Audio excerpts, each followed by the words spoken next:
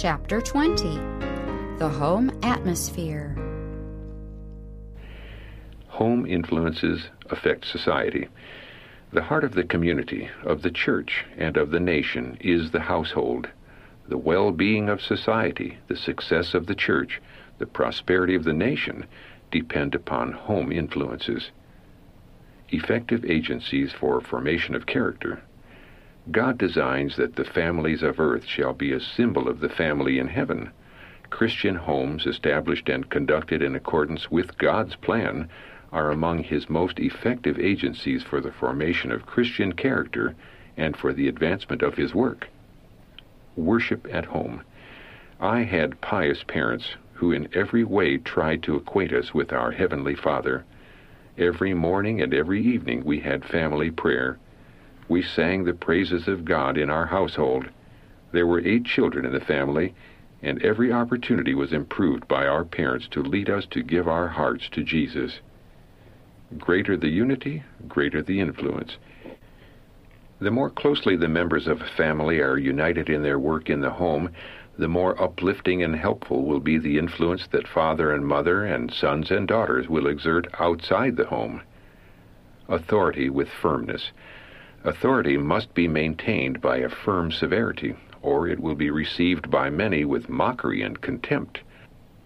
The so-called tenderness, the coaxing and indulgence used toward youth by parents and guardians is one of the worst evils which can come upon them. In every family, firmness, decision, positive requirements are essential. Home and object lesson. God would have our families symbols of the family in heaven.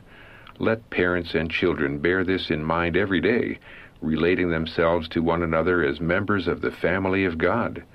Then their lives will be of such a character as to give to the world an object lesson of what families who love God and keep His commandments may be. Christ will be glorified. His peace and grace and love will pervade the family circle like a precious perfume. The peace principle. There is no fretfulness seen in the home if Christ is the peace principle exercised in your soul. There is no uncourteousness there. There is no roughness or sharp speech there. Why? Because we believe and act out that we are members of the royal family, children of the heavenly King, bound to Jesus Christ by the strongest tie of love, that love which works by faith and purifies the soul. You love Jesus, and you are constantly at work to overcome all selfishness and to be a blessing and comfort and strength and a support to the souls He has purchased with His blood.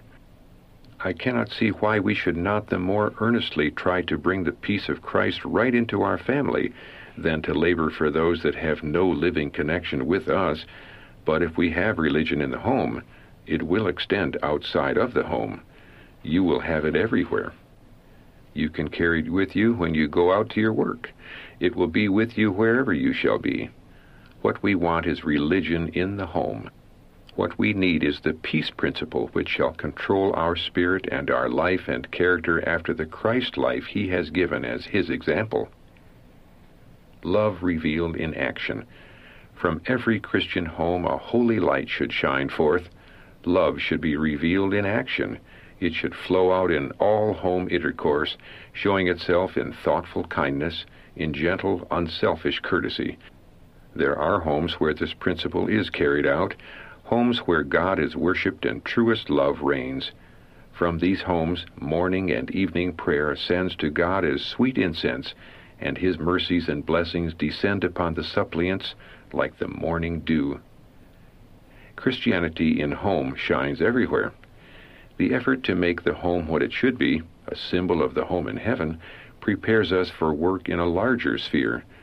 The education received by showing a tender regard for each other enables us to know how to reach hearts that need to be taught the principles of true religion. The church needs all the cultivated spiritual force which can be obtained, that all, and especially the younger members of the Lord's family, may be carefully guarded. The truth lived at home makes itself felt in disinterested labor abroad. He who lives Christianity in the home will be a bright and shining light everywhere. Uplifting of humanity begins at home. The restoration and uplifting of humanity begins in the home. The work of parents underlies every other. Society is composed of families and is what the heads of families make it. Out of the heart are the issues of life. Proverbs chapter 4, verse 23. Things that make home attractive. Gentle manners, cheerful conversation, and loving acts will bind the hearts of children to their parents by the silken cords of affection, and will do more to make home attractive than the rarest ornaments that can be bought for gold. Purity in the home. Order is heaven's first law, and the Lord desires his people to give in their homes a representation of the order and harmony that pervade the heavenly courts. Truth never places her delicate feet in a path of uncleanness or impurity. Truth does not make men and women coarse or rough and untidy. It raises all who accept it to a high level. Under Christ's influence, a work of constant refinement goes on. He who was so particular that the children of Israel should cherish habits of cleanliness will not sanction any impurity in the homes of his people today. God looks with disfavor on uncleanness of any kind. How can we invite him into our homes unless all is neat and clean and pure? Location of the home. Better than any other inheritance of wealth you can give to your children will be the gift of a healthy body, a sound mind, and a noble character. Those who understand what constitutes life's true success will be wise betimes. They will keep in view life's best things in their choice of a home. Instead of dwelling where only the works of men can be seen, where the sights and sounds frequently suggest thoughts of evil, where turmoil and confusion bring weariness and disquietude, go where you can look upon the works of God. Find rest of spirit in the beauty and quietude and peace of nature. Let the eye rest on the green fields, the groves, and the hills.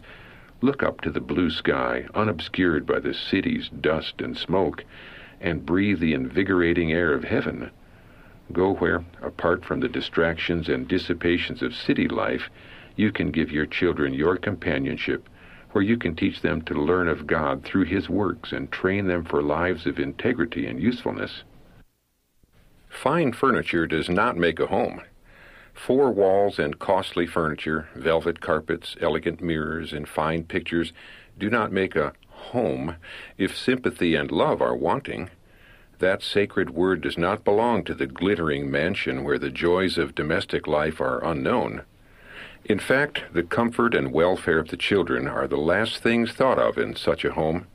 They are neglected by the mother, whose whole time is devoted to keeping up appearances and meeting the claims of fashionable society.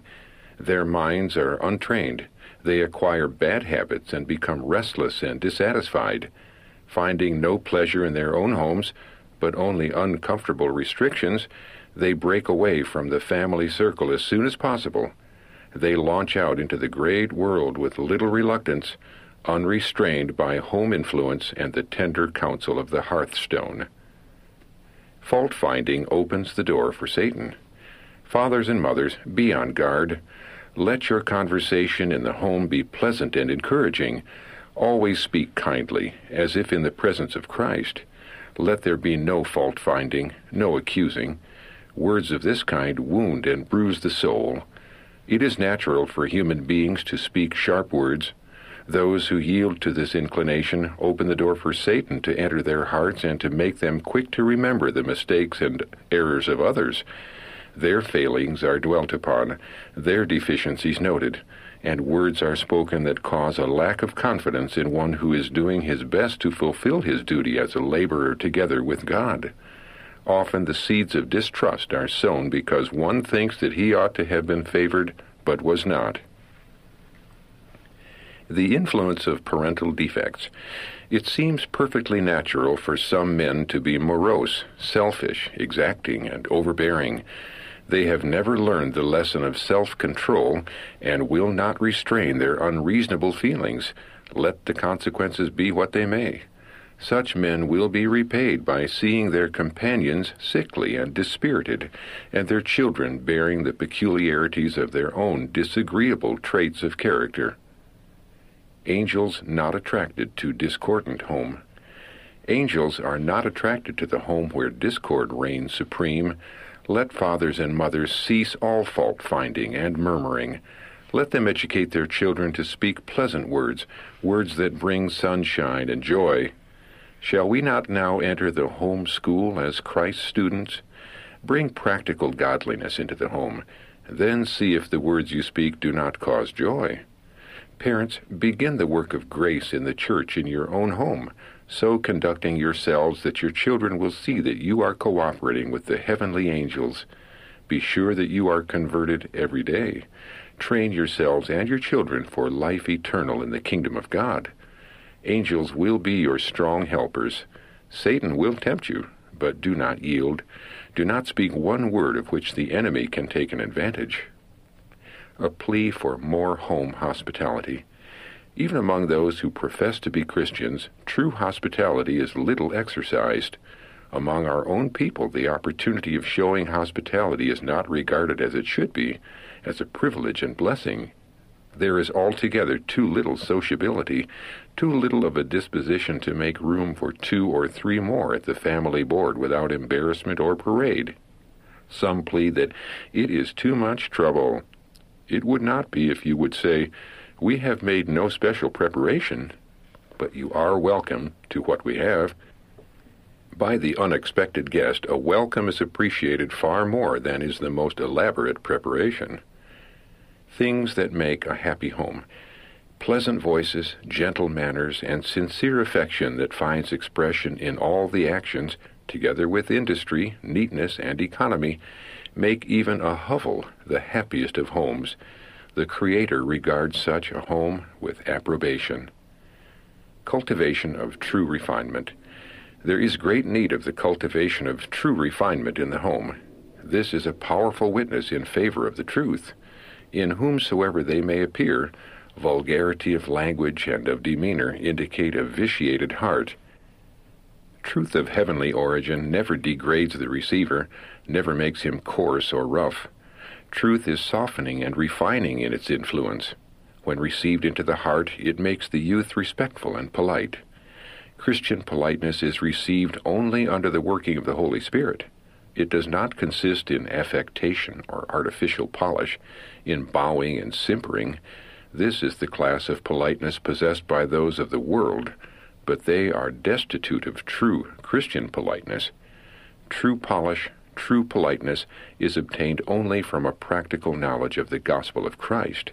True politeness, true courtesy, is a kindness shown to all, high or low, rich or poor.